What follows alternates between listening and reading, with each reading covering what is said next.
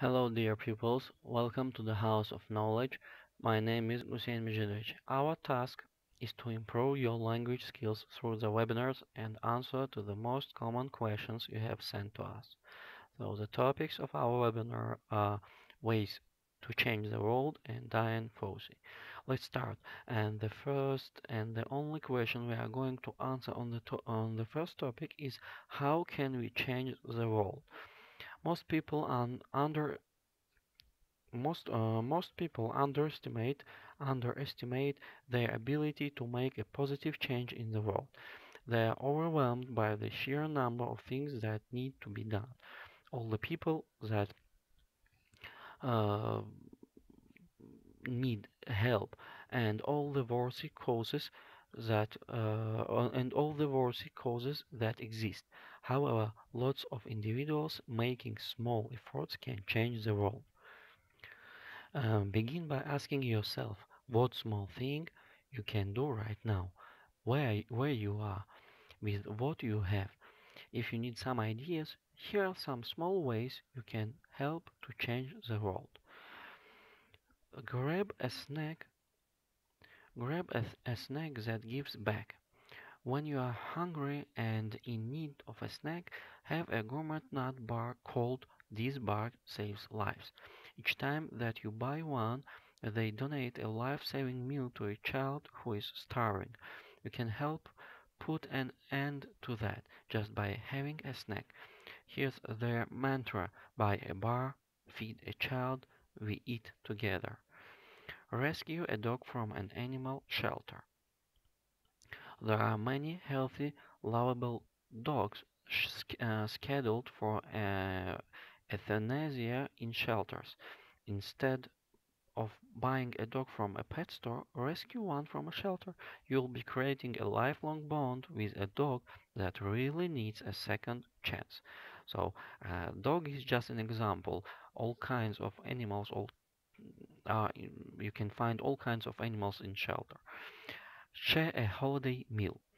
Anthony Robbins, the famous self-help author, shared during an interview that when he was 11 years old and living in poverty, his family didn't have food to celebrate Thanksgiving. Then a stranger brought them groceries.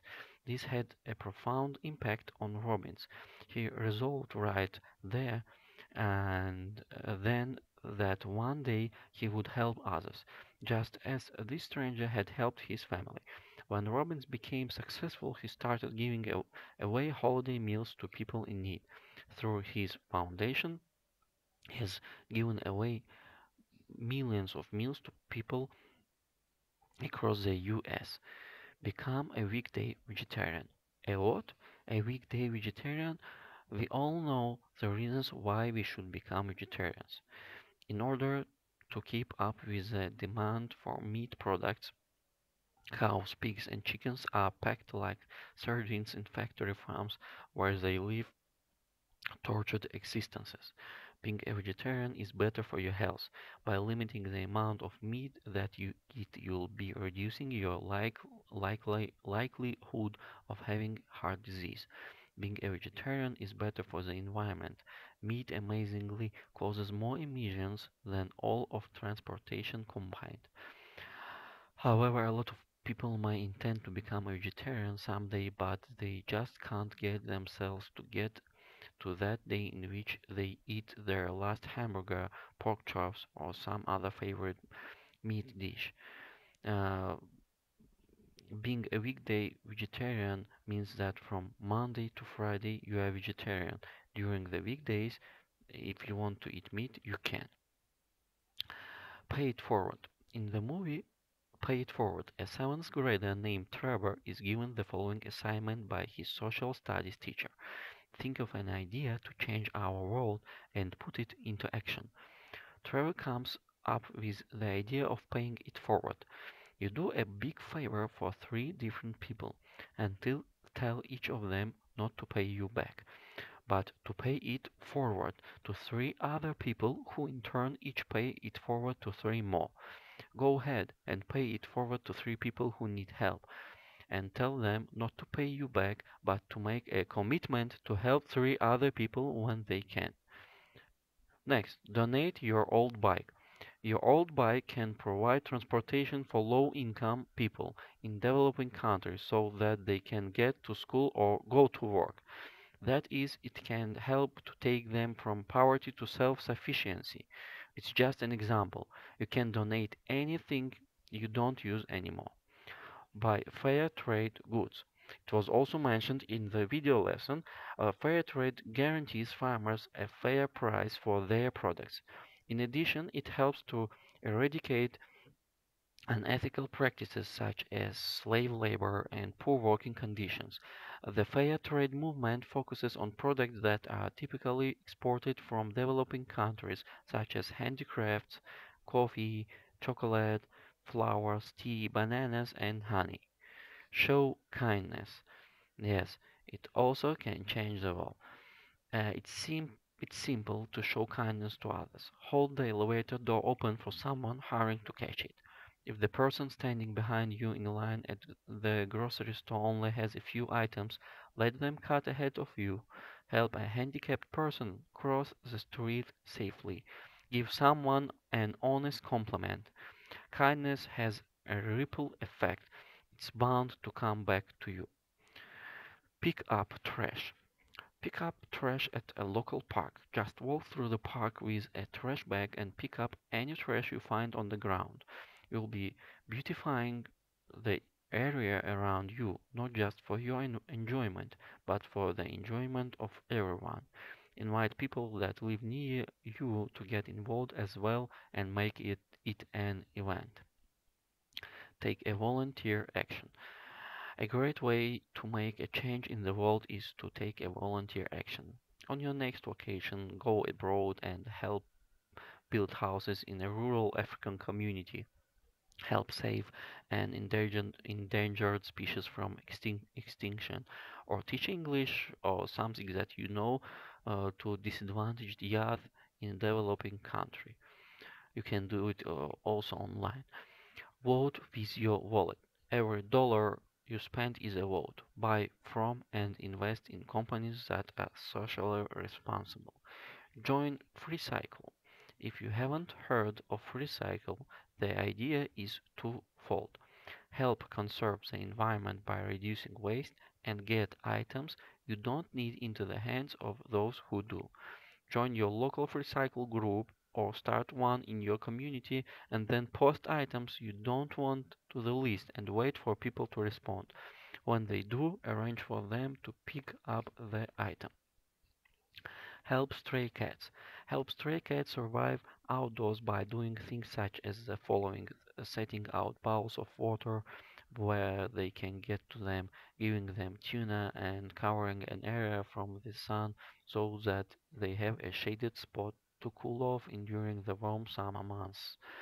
In the winter, you can help them stay warm by modifying a dog house and insulating it with straw. Do something for an elderly person.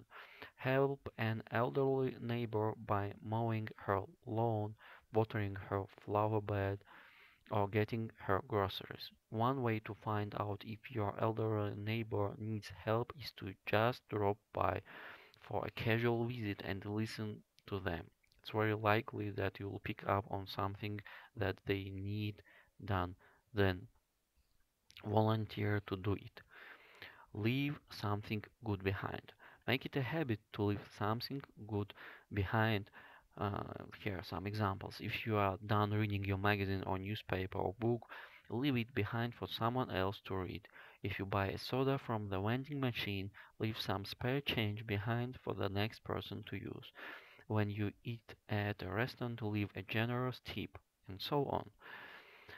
Concluding, we can say that you don't need $1 million to change the world. All you need to do small things like those we talked about. Live your best life by changing the world. Dian fossey is the second topic of our webinar, and we can surely say that she was a true example of world-changing person. You learned a lot about her in video lesson, but I have prepared a short video about Dian and her life with gorillas. Let's watch the video.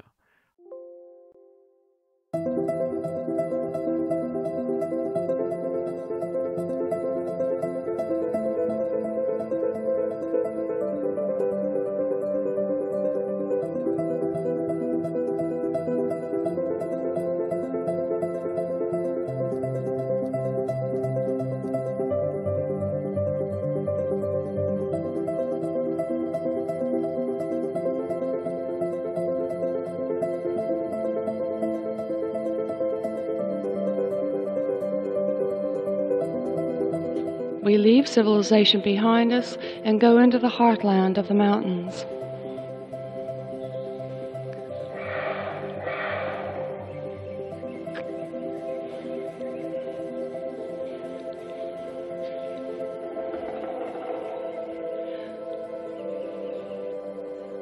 To build a nest may take up to 5 minutes. Carefully selected vines and stalks are bent in around the animal's body to make a good rim. The younger animals seem to have a bit of trouble with foliage that seems to have a mind of its own. Therefore, it has to be put in place bodily. They begin play nest at the age of 2 years, but sometimes their initial flimsy efforts need more practice.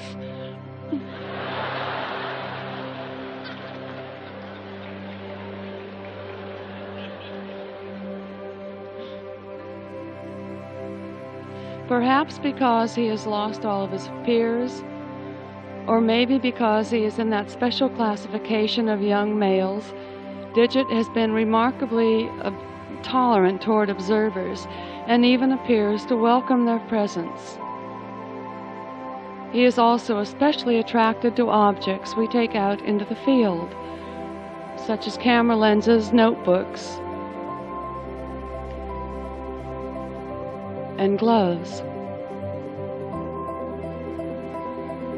Slowly, over the years, about a year and a half, all the animals of Group 4 were approaching very closely, simply because of their own initiative and the sense of curiosity.